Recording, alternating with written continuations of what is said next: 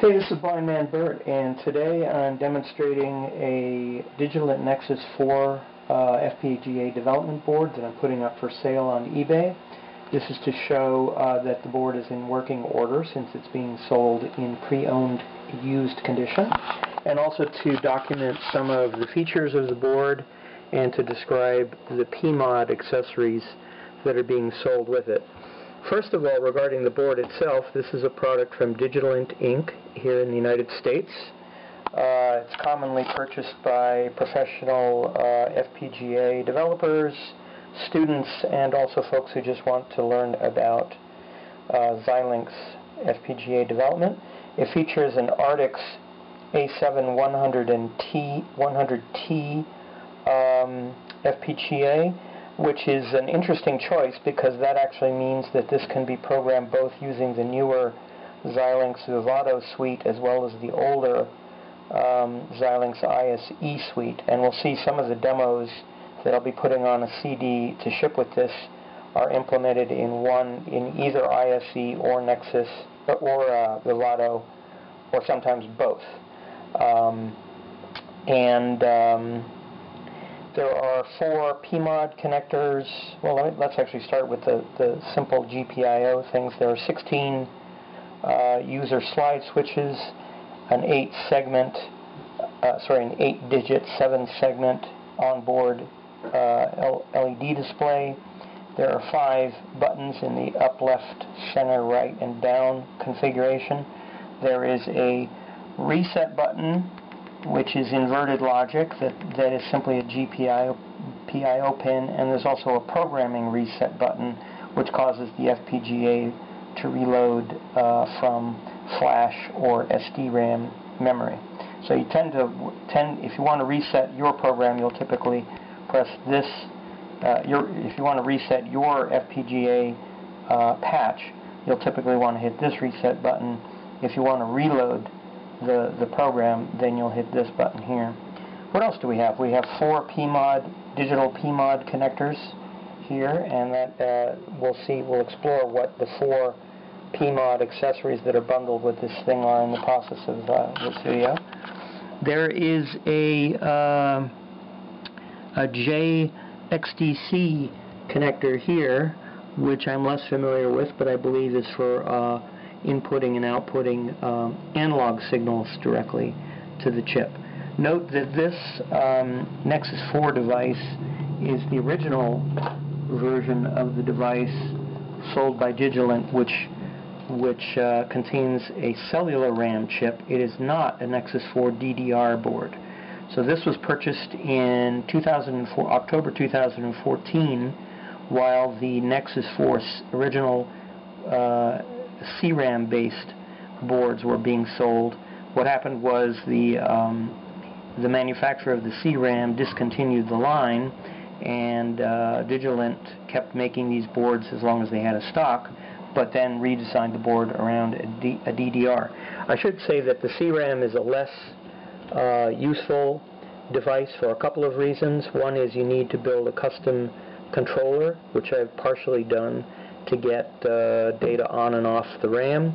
The second thing is there's no built-in Vivado CRAM controller, so you can't simply roll out a DDR2 or DDR3 controller and make this work. So this is the main difference. I think it might be the only difference between the Nexys 4 DDR and the Nexys 4 original CRAM boards is the memory. So this is a slightly less useful board than a DDR board, and the price of $170 will reflect that. Unless you want to match an existing board that you have that must be CRAM based. What else do we have? One of the things I really like is this board doesn't support directly HDMI ins or outs. HDMI is actually kind of tricky and hard to support on FPGAs. I've yet to build a patch that successfully produces HDMI on my Spartan 6 board, which has lots of my Atlas board, which has lots of HDMI ins and outs. It's actually relatively easy to develop VGA, and I'll include a couple of patches, both the Nexys 4 demo patch by Digilent, and also some patches of my own design which produce VGA video. What else do we have? An Ethernet connector I've never used. We have a USB host port here. We have power, which I'll talk about in a second. We have a programming and UART port here, which is in micro USB format. I think that's called micro B. So included in the sale will be a USB-A to micro USB adapter, so you can program directly. There is an onboard microphone. There are other sensors such as a temperature sensor, an accelerometer, and I forget what else. This will be described more fully. Let's talk about a couple of things. We'll first talk about static, and then we'll talk about power. You'll notice that I'm accessing this board or touching this board using a properly grounded wrist strap on an anti-static mat.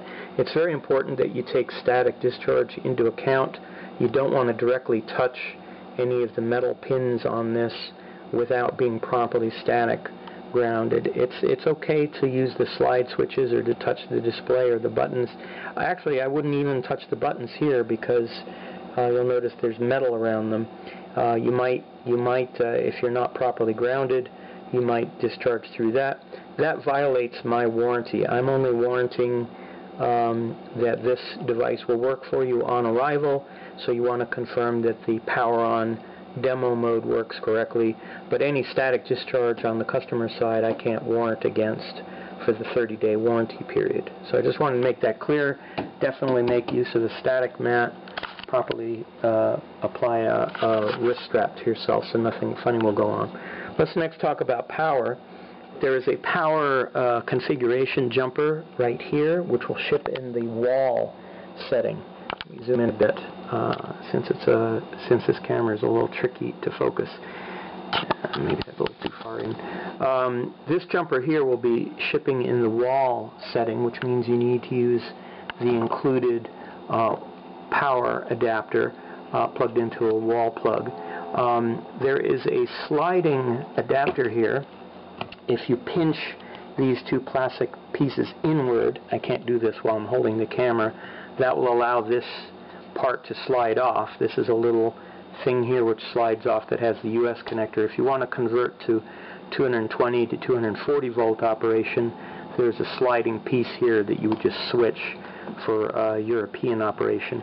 The switching power supply itself will operate anywhere between from power anywhere between 100 to 240 volts and within a certain frequency range, and is guaranteed to produce a pretty solid 5-volt output.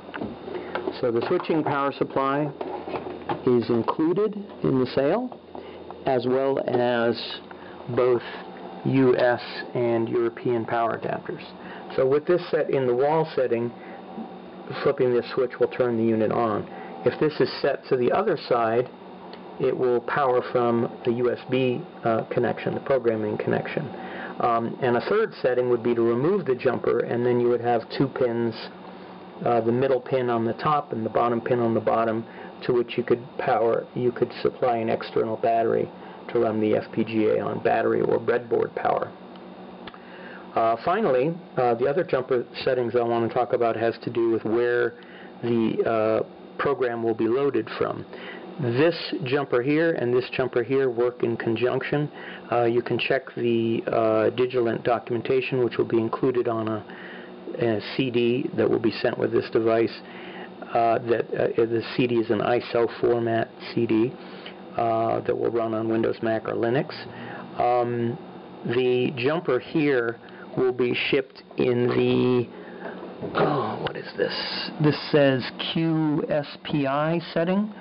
This is jumper number, my eyes are actually not good. This is probably jumper number 1. So the power jumper is jumper number 3. Jumper number 1 will be set to QSPI. Jumper number 2 will be set to USB. What this means is at power up, it will load the patch from the flash memory and then can be programmed from the USB port. Alternatively, the other mode that I sometimes run this in is to flip this one over to the right side, in which case it's looking for USB or SD input, and then this jumper over here, I slide over to the SD side, and what that allows you to do is, instead of using the flash memory, you can attach a small, oftentimes I would put in a small 8 gigabyte or smaller micro SD card into the slot right here, and then you load a single bit file, and the bootloader loads from that instead. I tend not to mess with the flash memory, and so actually there have been very few writes to the flash memory on this device. The Digilent demo has been written on this flash for the last several years, and there are guaranteed to be less than about 200 writes to the flash memory, which doesn't really count much towards the lifetime of the flash. So I think we're ready to actually turn on to the device after now 12 minutes of discussion. So let's see what happens at power up. We see a power light here. After the patch loads, we'll see 0 briefly, then pass. That means the CRAM memory has passed, and now it enters a mode where it is cycling the RGB LEDs. All of the switches are off, but if we start throwing switches, we'll see that with each switch thrown, we'll get the corresponding LED lighting up. So you can see here that all of the switches work correctly. Each one affects an LED.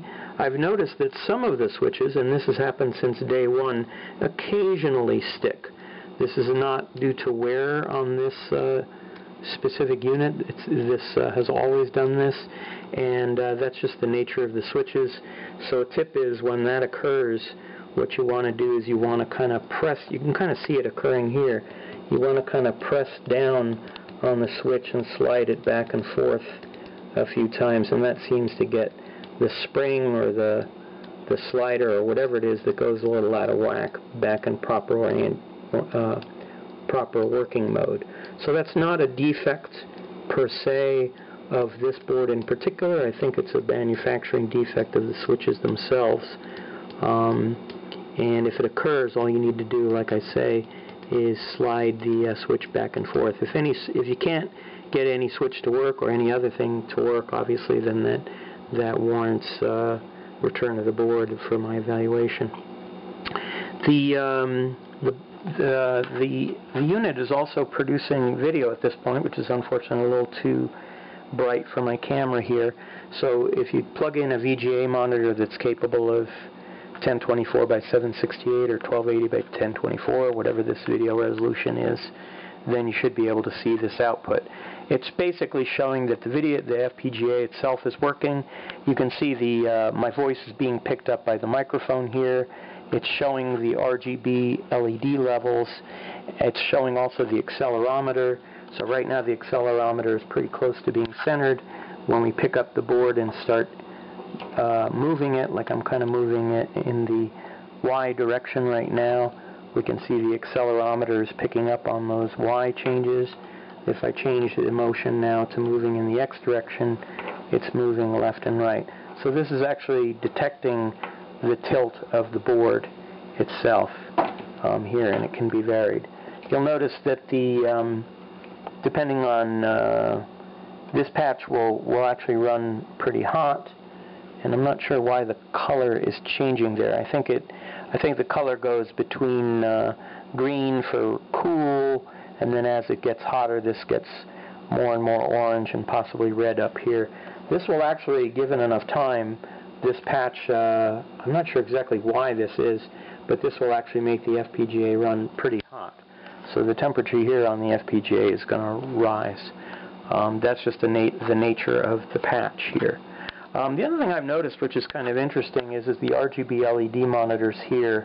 This is a flaw in the demo mode. Don't necessarily show what the actual RGB things are doing. RGB LEDs are doing. I should say that there are, in addition to the 16 LEDs located above the switches, there are 2 RGB LEDs located here and here. and this button here kind of controls what mode they're in. So if you hit the right button, you'll see it'll just show each button as now being solid blue. Hit it again, hit the, oh, that's just the right button. Hit the center button, we get solid green appearing on both LEDs. Hit the left button, we get solid red. Then if we go down to the, if we hit the down button, this actually selects one or the other. If you cycle through it, you'll see normally both LEDs are on, then just the right one, then just the left one, then both are off. And if you hit the down button enough times, it'll cycle through that.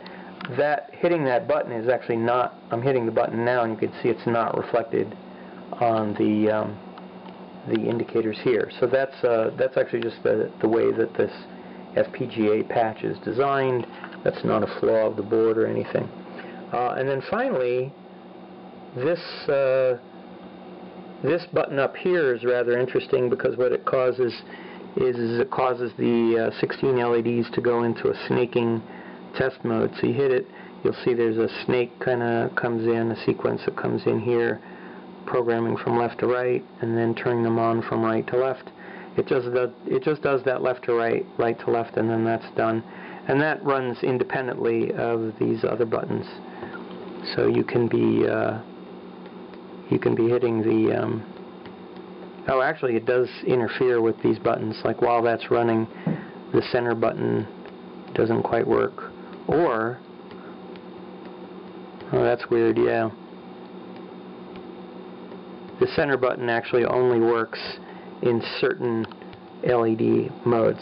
So there are limitations to this patch, but I wanted to show it. And this patch should load whenever you turn on the board. It's coming from the flash memory, and should load within a few seconds. I would recommend that you use this to test your board and send me a confirmation that the demo works correctly. What else? Oh, if you need it, on the CD there will be the bit file associated with the demo program. I can't remember if I have source code for the demo. I seem to recall that I do. I probably won't have time to go in and fix this little RGB LED thing, but I wanted to mention that the CD will include this bit file. Let's first see how to send that bit file out to the device using the Xilinx's ISE IDE, which is still loading right now. I should mention that Xilinx's ISE IDE and also the Vivado suite, the current version is 2019-1.1, both run fine under Windows 7, 8, and 10. I prefer Windows 7 personally, and also certain flavors of Linux, specific flavors. I believe, and Xilinx describes this in more detail, that they favor Ubuntu Linux and Red Hat Linux. Don't quote me on that, but I've had best luck running it under both Red Hat and Ubuntu. Furthermore, since I'm running this on a Mac in an emulated environment, I find that Xilinx ISE only runs under my Windows 7 environment due to issues with the licensing. It doesn't license correctly under Linux under Parallels, so I have to run IXE under Windows, and the reverse is true for Xilinx Vivado. Vivado works fine under Ubuntu Linux. It fails under Parallels. It doesn't license correctly under Windows.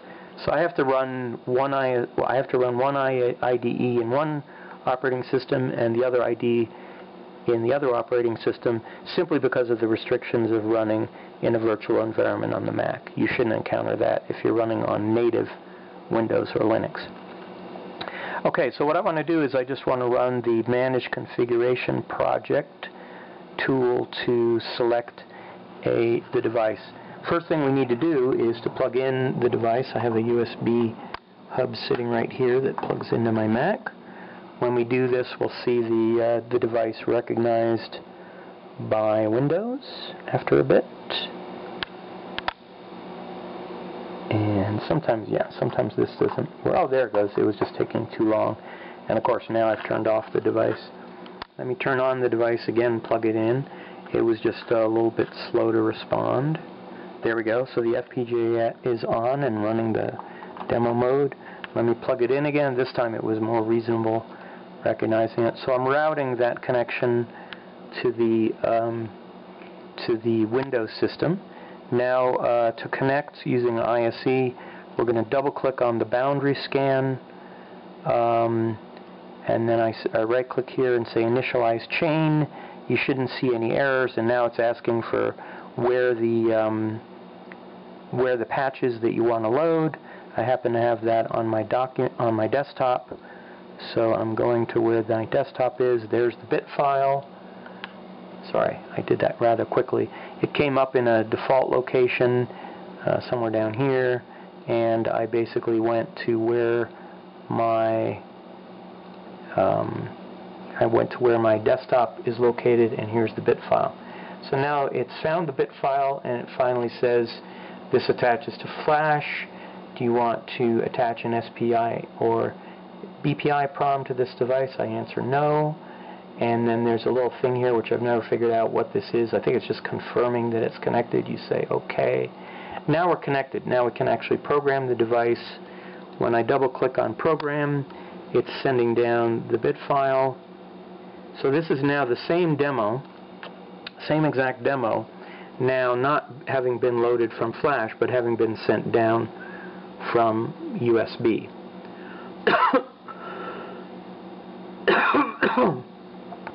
So that shows how to program the device. This patch that happens to come up here is a little hacked thing, which is kind of a nice thing because it tests it looks like it tests about 72% of the fabric on the FPGA, which is quite a bit. And that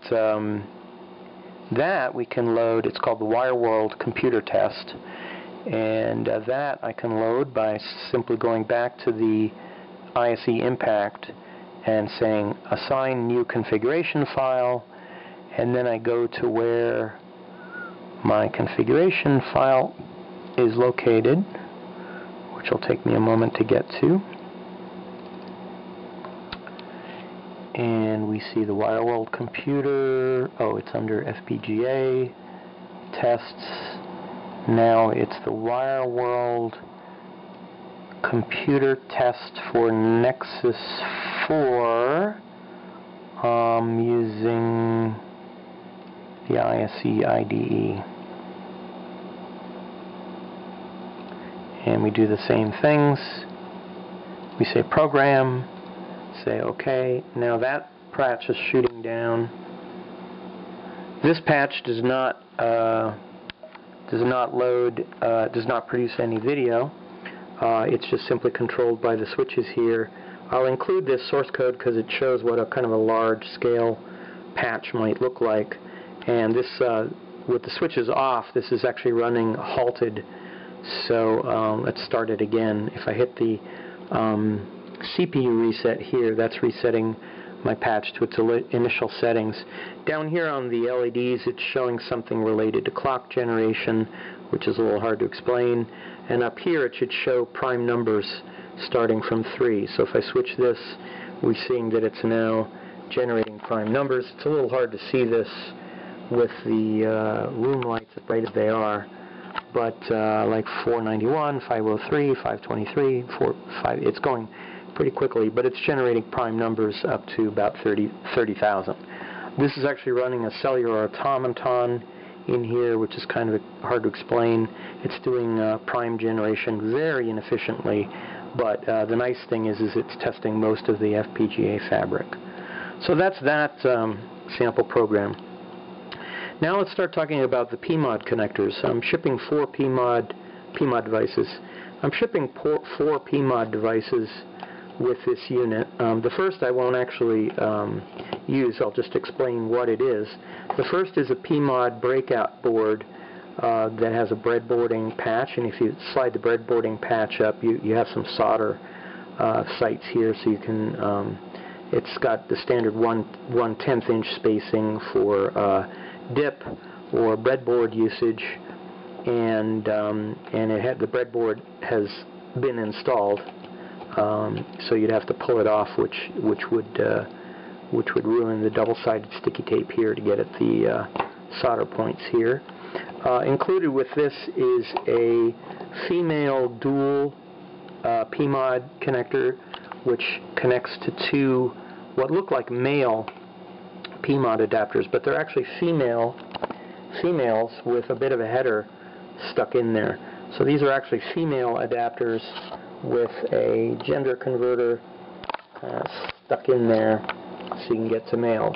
So basically, if you wanted to wire up a project, you could put this adapter in, make sure this symbol here is face up, and then attach, for example, the B connector to the bottom of one Pmod and the A connector to the top of the same Pmod to make it a direct wire through, or you could even attach this to a different thing. The Pmods are oriented in such a way, as we'll see in the schematic. Oh, let's go to the schematic right now. Again, kind of too bright for the video. Let me see if I can... Yeah, restarting the video, we see this a little bit better. We see that here's the male connector on the left side. So that's this connector and this plug here. We see that basically the top pins, the pins go left to right as you're looking at them pin-wise. So the thing with the symbol is pin 1. You have 4 signal connectors, 1, 2, 3, and 4. Then you have ground and VCC clearly mounted, clearly marked here. And then in the bottom row you have another 4 digital signals, P7, P8, P9, P10, and then another ground and VCC. There are 2 jumpers which are installed, which simply echo ground and VCC out to this external connector, which you can daisy chain other devices from. And then in the middle there is this solderless breadboard or solder connector array, which you can wire in connecting to these 2 plugs here via jumper. So the one I've never really had occasion to use these except in teaching circles, simply because the breadboard is so small. It's just big enough to attach 2 DIP16 ICs, 1, 2 here, or a DIP14 or DIP16 with a little circuitry on the bottom, or obviously a DIP20 or 24 or DIP28 should fit just fine. But it's really too small for any serious use. So that's the Pmod BB. Then we also have, then I'll just very quickly say what the other Pmods being shipped are. We have 8 LEDs available on this Pmod 8LD, and we'll see a demo of that. We have a Pmod OLED, which produces really tiny monochromatic text. This requires that you build a state machine and to interface to this properly. There is a demo that will ship on the CD written by Digilent, and I believe I modified it a bit to make it a little tighter, which demonstrates how to use this. And finally, there is a 16 hexadecimal keypad input, all of the digits from 0 through F. This likewise requires a state machine since these are multiplexed. You can look up the way this is wired, but there's basically 4. The 8 Pmod digital signals are wired 1 per row and 1 per column, and also 1 per row, and then you have to multiplex looking for connections while also debouncing, which is very important. So that's actually kind of a very good learning project to learn how to build this. I'll ship Digilent's code, which shows how to do that, and I'll also show why there's a bug in their code, which is not related to the keypad itself. Keypad's in proper operation, but related to something funny that they're doing. So let me pause the video while I load each of those demos. We'll start with the Pmod 8 LD. Okay, we're back, and I have this demo, the Pmod 8 LD demo. Will ship on the CD both for Xilinx ISE and also Xilinx Vivado. We'll look at it in the Vivado version. All it is a very simple program that cycles a simple patch that sets up a chain where it's just basically cycling a single LED running down through all of the connections, all the Pmod connections, and then through the central LEDs, then up and down back here. You can only really see this occurring. Well, first let me show you what it will look like if you just plug in your single Pmod 8 LED connector. You can plug it into either of these 4 Pmod connectors here. It won't work on the JX Pmod or JX programming connector here, which is this. This is a different thing. So plug in the Pmod 8 LD into any one of these 4 connectors and then fire up this patch, and I'll show you what it'll do. In Vivado, I've already done the Windows stuff to this is now Ubuntu Linux since I'm running Vivado. I've already done the bit where this is now being recognized. The USB connection is being routed to this operating system here. So down at the bottom, we're going to want to open the hardware manager, and we're going to want to say open target and then auto connect. And that should go well if the operating system has recognized the driver, the USB driver here.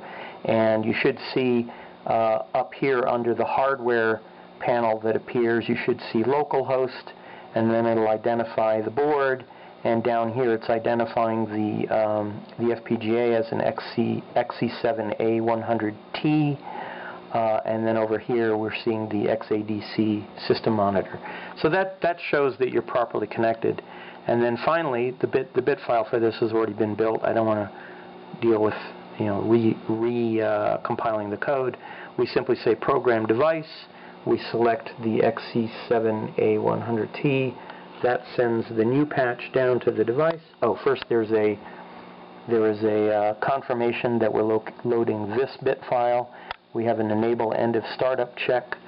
Just select both of those. Say program. You should then see the lights flicker, and now we have our test running. So here's that running LED. You can see it's kind of going up here, coming back down here, running down here, and now it's going up these. And there's one LED that appears to be stuck, and it's actually not stuck. That's simply because with any switch you throw here, it's throwing an equivalent set of LEDs. The operation of this is really obvious what it's doing if we plug in Pmod 8 LED. If you get some more Pmod 8 LED devices, because you can never have too many LEDs with an FPGA, then you'll see exactly what this patch is doing. It's simply running that single LED on, running up and down here, up and down here. So you can see it's running between what's 8 times 6? I think that's 48. It's running between 48 LEDs, 16 on this side, 16 here, and 16 on this side, just running that single LED here. If we throw any switch, it basically throws the corresponding LED solid on. This is just simply to confirm that all of these Pmod connections are all working, and as I run through all 16 combinations, I'm seeing all of the, my hand is kind of in the way to see this properly, but you can kind of see that all of the connections are working, confirming that the Pmod connectors are all working, the corresponding pins on the FPGA are working, and also the slide switches are working.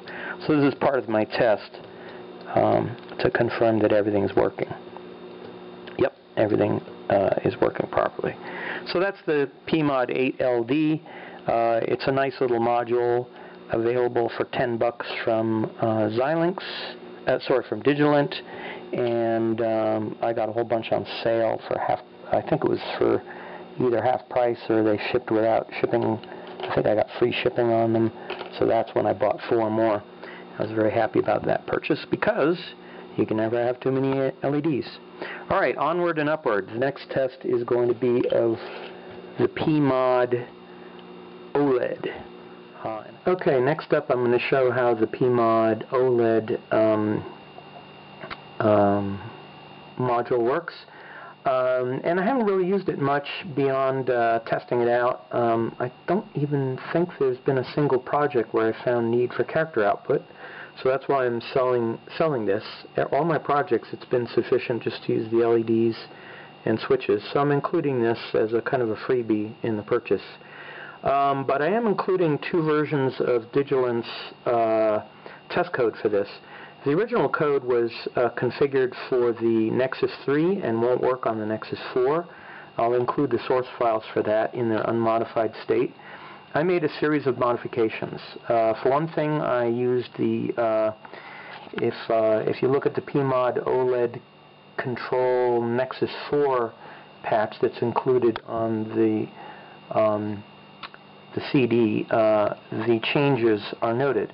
For one thing, I knocked out the Nexys 3 UCF constraint file and substituted the Nexys 4 constraint file to make use of JA on the Nexys 4. That's this connector right here. I then also just today made a change, which is actually recompiling right now, where those signals are echoed to JB, JC, and JD.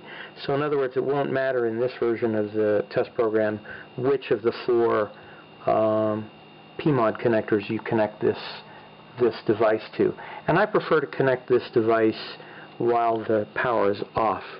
So let's connect it to the JA connector, which is where it was originally written to connect to, and that way the text will be oriented correctly going up. Another change I made was the original files had individual signal names here for the individual SPI control signals. There are 7 of them, and I thought that was confusing because at this point at the top level you just want to see, oh, it connects to the JA connector. You don't want to see what the individual signals are. So that's a cosmetic change there. So you can see right here there's a mapping from the individual signal names to the JA connector, and then, oh, I did this incorrectly, didn't I? There's a bug right here that should say JA. Yeah, so here JB is assigned the value of JA, JC is wired to JA, and JD is wired to JA. So these signals here are connected as a bus, a bundle, out to these. Let me recompile now that I made that change. This, incidentally, should not produce any errors, but it will produce a whole lot of warnings owing to latch trimming, one of the many things I don't like about the Xilinx ISE. This demo is being shipped in ISE form for a very simple reason. There's a character library RAM module in here that Digilent built that at the time I didn't have time, and I probably won't have time before the sale, to convert this to Vivato form. So it's simply because of this library here that has the character patterns for the dots associated with each ASCII character. That's really the only reason why why this project ships in ISE form and not Vivato form. If I had the time, I'd rebuild the demo for Vivato, but since it's just a demo for a module I don't really use, that's kind of a bit of a waste of time. So this is being shipped in ISE form. So it's doing the place and route right now, but we're ready to at least turn on the FPGA and get it ready. So this is now booting into the Nexys 4 demo. Now I'm plugging this in so we can do the USB connection here. I'm not seeing anything occur, so I'm assuming that's working correctly. It was basically already connected. And yeah, there's a few join issues here. ISE complains a lot, and it's sometimes hard to spot serious issues from less serious issues, but especially for these demos, I've learned to kind of ignore the warnings. Now it's generating the program file, so we're almost there. Let me go ahead and get ready to select the programming file. That is in Digilent. Sorry, no, it's in FPGA, IP, LEDs. I have multiple versions of this, and there's a wrong version somewhere, so I'm trying to get to the right version. So we're looking for Pmod OLED Nexys 4 ISE. You can see I have different versions so that it will run on other FPGA boards that I own. And the generate programming file flag is done, so we can select that file and not attach flash. Select the FPGA, program it, and this should send the patch down now. This also doesn't produce any video. And this was working correctly. It happens pretty quickly. Let me hit the CPU reset button, the left reset button here, and you'll see what this does. And unfortunately, it's out of focus on the video. I don't think there's any way I can trigger a refocus in video mode. Yeah, I can't. Crappy camera. But basically, if you were to get up really close to this, you would see that it is correctly showing the characters. It'll first show, when you hit that reset, it'll first show all the characters it's generating. Then it'll produce a little text that says, "This is Digilent's Pmod OLED," and that's all the program does. Every time you, I don't think any of the buttons or the switches do anything. Every time you reset it, it just runs again. So it runs here. And I think, I changed it. Yeah, another modification I made, I forgot to document this, is it makes use of the RGB LEDs. I should add this to the documentation, so that basically you'll see when it's in resetting the device, programming it, it goes quickly between red, green, and finally blue modes when it's in the wait state. So and then finally off when the program has completed and it's just now idle. So basically, red means it's in the reset state. It's reprogrammed. There's a certain timing thing that you have to do when you're first setting up, configuring the OLED, and then it does a very quick. I think it goes green while it's sending data, and so on. So the output LEDs here show what it's doing, and it happens very quickly. It goes red, green, blue, very, very quickly. So you should see it mostly in the blue state, and then finally off when the test is done. So that was another modification I made to this test, just so I could see more what was going on. And that's the whole thing. That's the Pmod 8 LED. Next and final test will be the Pmod hex keypad test. Okay, the final Pmod that I'll be demonstrating is this Pmod keypad, hex keypad. This is actually something I bought, ran the demo, modified the demo, and then, like many things, Pmod things that I've bought, I've basically found zero use for it. I tend to be very happy just running off of the 7-segment display, the switches, the buttons, and the LEDs. So that's enough user interface for me. This requires that you build a small state machine and do some stuff with debouncing of the buttons, and also properly happening what occurs if the user presses more than one button at a time, which this patch that I'm going to show you does not do. So I'm going to include on the CD-ROM both the original, I think it was built for a Nexys 3, the original Digilent code, and also my modified Nexys 4 code. It was originally written by Michelle Yu at Digilent, modified in VHDL, modified by Josh Sakis, who converted it to Verilog, and then I've done some changes to make it work on the Nexys 4, including the constraints file change, noting that it's running on I selected port JB, and it says which pins. It's doing some multiplexing. 4 of the JB pins are used to fire out signals. Those are in-outs, the way they're defined. It's interesting the way I defined, the way it's written.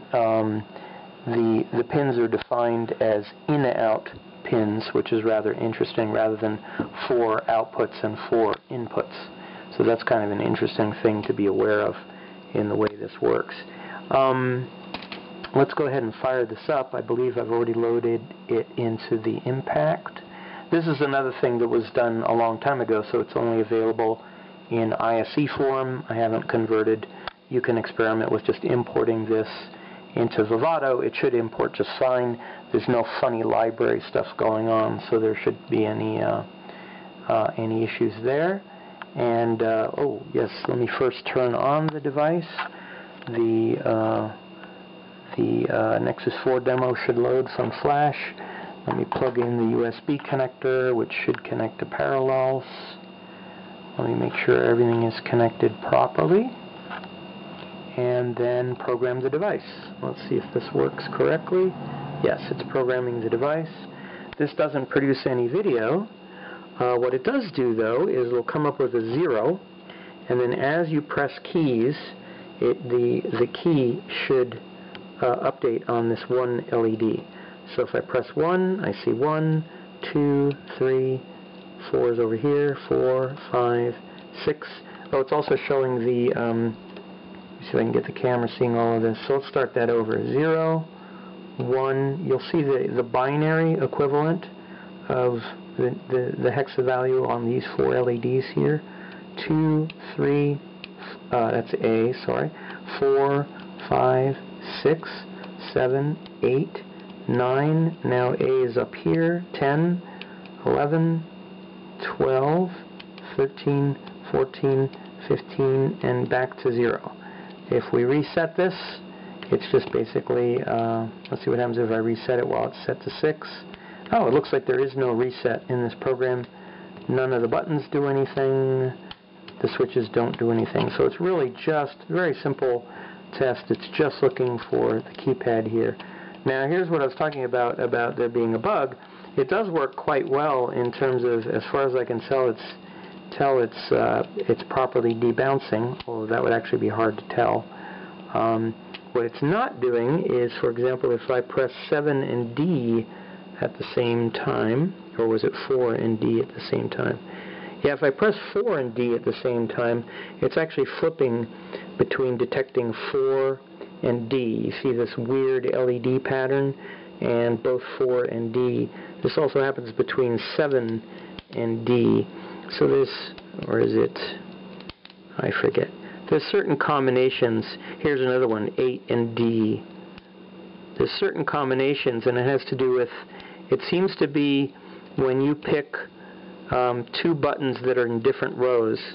Like if I pick this button and this button, it reads this as 8. If I pick 8 and C together, it detects it as 8. If I pick 8 and F together, it detects it as 8. F, if I hit F first, it's detecting this, and then 8, it's detecting this as 8. But if you pick 2 buttons that are in different columns and rows, then you get weird behavior. So it looks like actually if I select 4 buttons along a diagonal, that's kind of a worst case. If I pick D, 9, and 5, I believe, yeah, see what it looks like it's doing is it looks like it's shifting between the 5 and the 9 and not recognizing the D at all. So this is a suboptimal. It's actually kind of tricky to write these things properly. So this is a good example of do's and don'ts.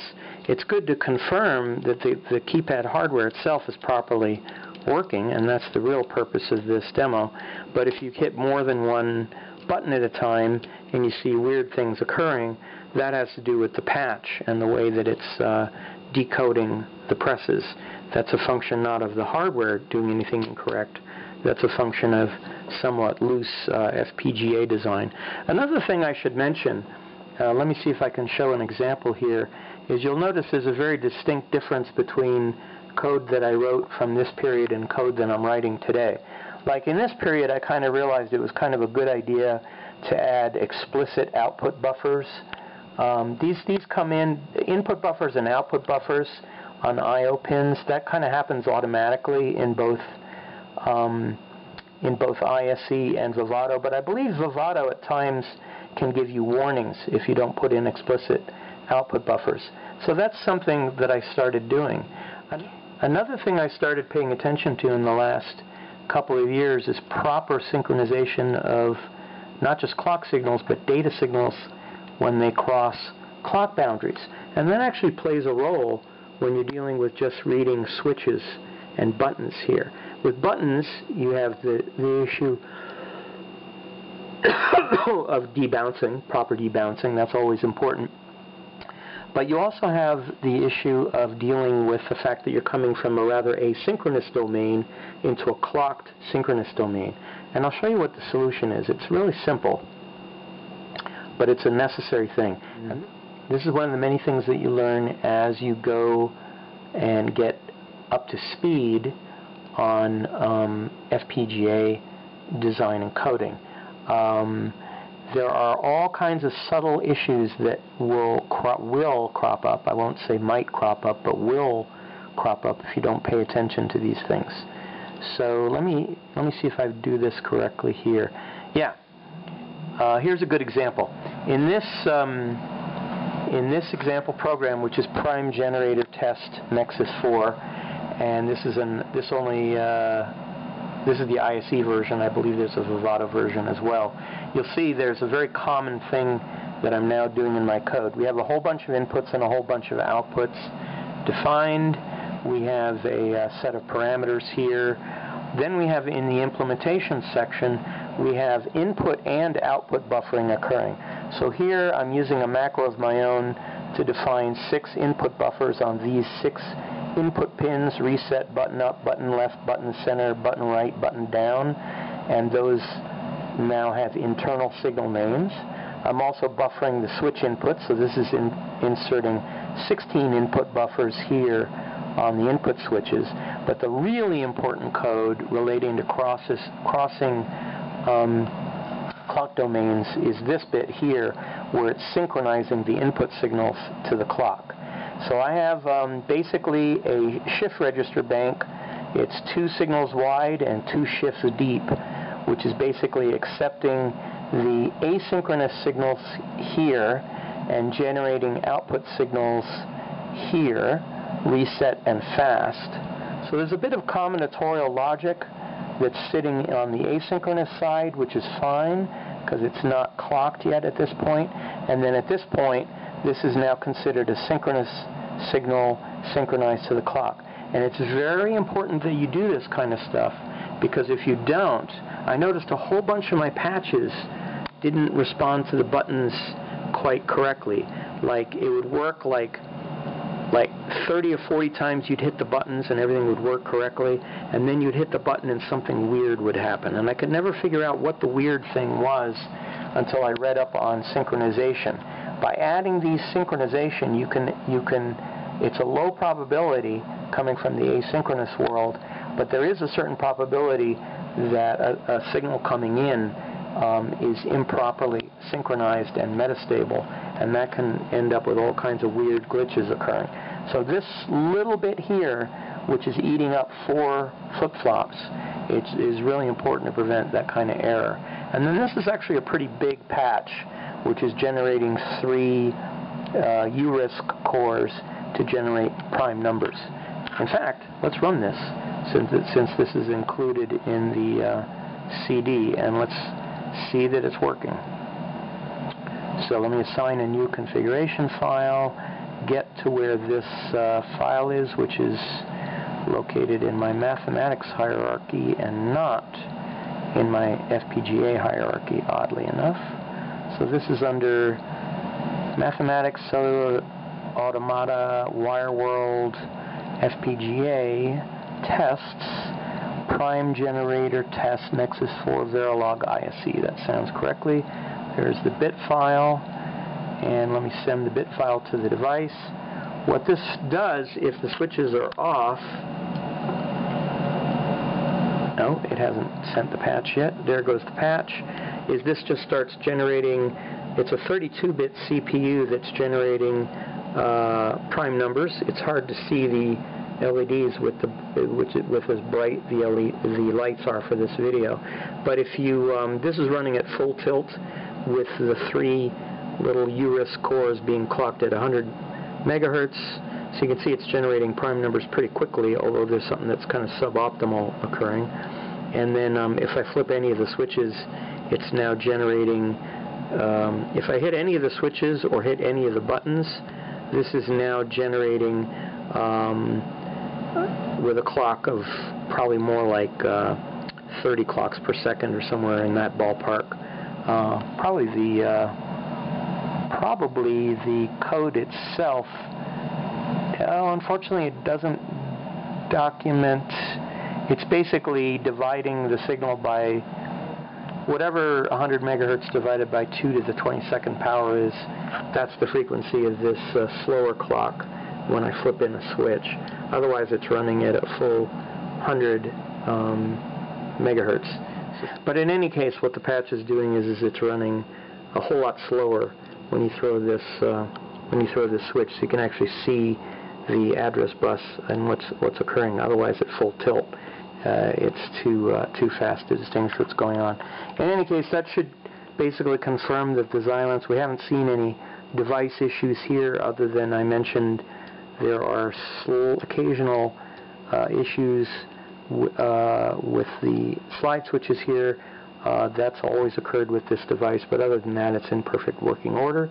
So hopefully this video properly documents the level of testing that was done on the device and gives you a good start as to what's on the CDR included with the device, and some tips and places to go.